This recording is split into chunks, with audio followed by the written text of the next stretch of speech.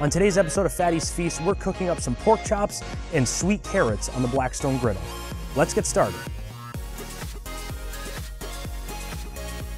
So as you know, or maybe you don't know if you're a new viewer, I'm a huge fan of pork. I like smoking pork all the time. I do pork butts, I do pork ribs, but I'm not a huge pork chop fan. And that's because I've had a lot of bad pork chops in my day. And I'm sure some of you watching have too. But we're not gonna have that today. We're gonna actually make some delicious pork chops with great seasonings, and we're gonna throw in a nice sweet texture with some sweet carrots. You can't go wrong. Before we start, welcome in if you're a subscriber. Pleased to have you here and thank you for your support. If you're a new viewer, please like the video if you find any kind of value in it today. I'm here to entertain, I'm here to cook for you. So, without further ado, let's start. First off, we have some carrots. Now these carrots are normal carrots you buy at the grocery store, obviously, nothing special. I think I cut up about 4.5 of them. They were just in my fridge. Like I said, we're not doing anything right now. We're gonna throw them on the BLACKSTONE griddle. We're gonna make them great.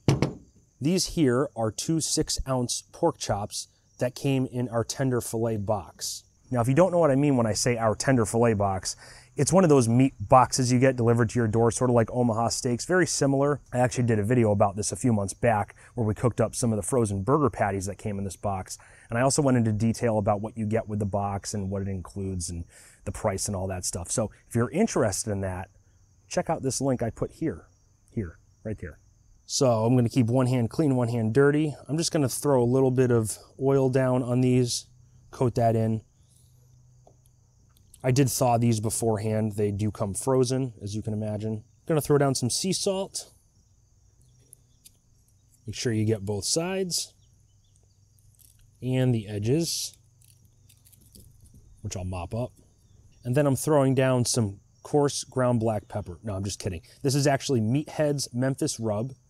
You've seen me use this on pork ribs before. It's a great rub. The main base is brown sugar and paprika. And this is a rub you can just make at home. As you can see, I'm being pretty liberal with it. If you're interested in the recipe for this rub, I will put a link to the website. I'll just mop up all this extra so I make sure I get enough on each side. This rub is great for anything pork you're doing. It doesn't have to be barbecue or smoked. It's a really delicious rub and it smells amazing. Now, as you saw, before I put this rub down, I did add salt because this rub does not have any salt. Therefore, you can control the amount of salt you want on it. A lot of rubs have salt and you just don't want too much salt because you can't take salt away. So let's let these seasonings sort of mend in a little bit. We'll get our BLACKSTONE up to temp and we'll be back shortly. All right, so over at the griddle, let's throw our carrots down. I have this zone on low. Just gonna try to evenly space them out as much as I can. I'm gonna throw down 2 good knobs of butter. When I say knobs, I mean like a half stick. I'll just get this butter incorporated. Oh God. I was saying I'll try to get this butter incorporated if I can. Just let it melt down a little bit. While we're waiting for that, I'll add some salt, some pepper, and then I'll mix it around just a tad. Just trying to keep all this butter in with these carrots here. And as I'm trying to keep this butter with these carrots, what I'm gonna do is add some brown sugar. It's a lot of brown sugar. It's what I call a healthy pinch. And the reason I have this area on low is I don't want the sugar to burn. So as this thickens up with the butter, it should stick better. And then to assist even more, I'm gonna get it in a nice little area, if I can. I'll throw my basting cover on. That should help keep some of that butter in. Now over here, I'll throw my oil down. This area is on a medium heat. I'm gonna throw my pork chops down here.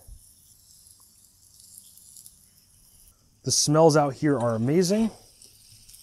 And if I remove this basting cover, you can see that sugar's really thickened up. But some of this butter's running down, but it's becoming a nice little glaze for these carrots. I'll throw that cover right back on.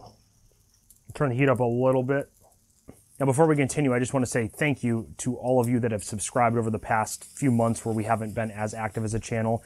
I hope you're enjoying the new channel. If you haven't subscribed, like I said, please subscribe, like, comment. We'd love to hear from you. Let's continue cooking. So these should be ready for a flip. Very nice. Check on our carrots again. Once again, these also smell amazing. What do we cook that doesn't smell amazing? Let me ask you that. The difference between me and other cooking channels is I would tell you if it didn't smell amazing. Just want to stick my spatula in there. They're coming along. Definitely not as done as I want them to be.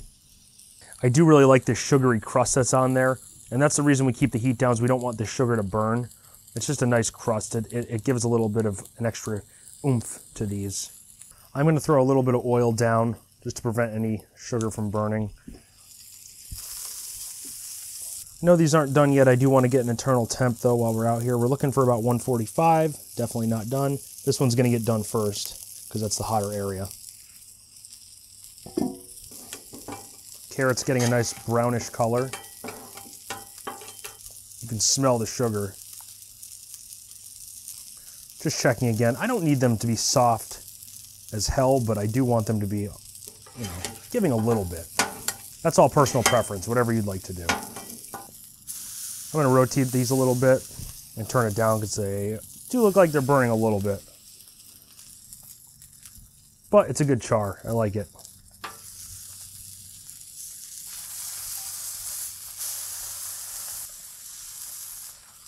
Once again, trying to cook on all sides, give it a nice sear. We're getting there. A few more minutes. I just keep trying to stir these around so I get even cooking on all sides. Oh, they smell so good. Look at that color on these now.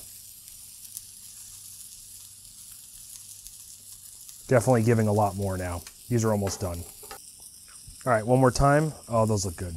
These are ready to come off. See how talented I am. Nice dark color on these.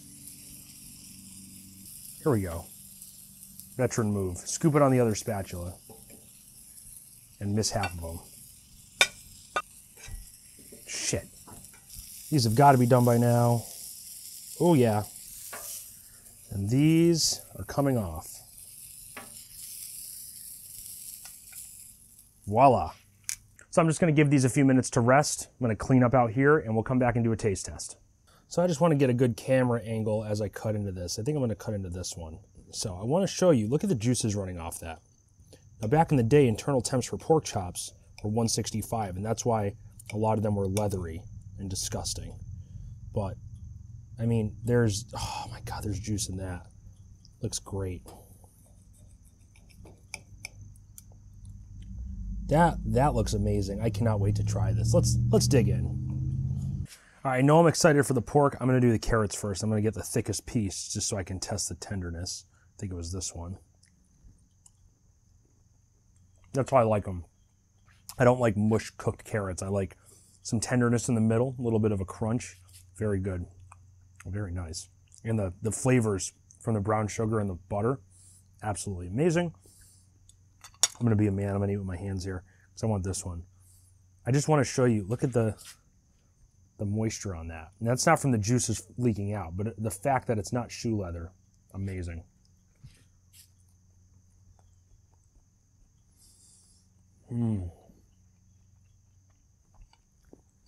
Mom, I love you, but I'm coming over and I'm making this for you. I could have probably cooked this a little less. It's still great, but like I said, it's delicious. You know, you can have a little bit of pink in the middle, not too much. I'm hungry. I need to go eat. That rub, to be honest, it's the first time I've ever grilled with that rub. I could put that on anything. It's one of the best rubs I've ever had. Don't spend your money on expensive rubs. Just go out and make your own. It's very easy. Like I said, I'll put a link for that rub in the description if you're interested, so you can make it at home for yourself. Anyway, thank you so much for tuning into Fatty's Feast. I said it before, I'll say it again. If you like what you saw, please leave a like, leave a comment. I want to talk to you guys. I love you guys. I love everything that you've done for this channel. We're almost at 1,000 subscribers. Seems like it's been forever, but we're getting there, and I think the channel is better than ever. So once again, thank you. Please, until next time, stay safe, stay happy, stay healthy, stay tubby.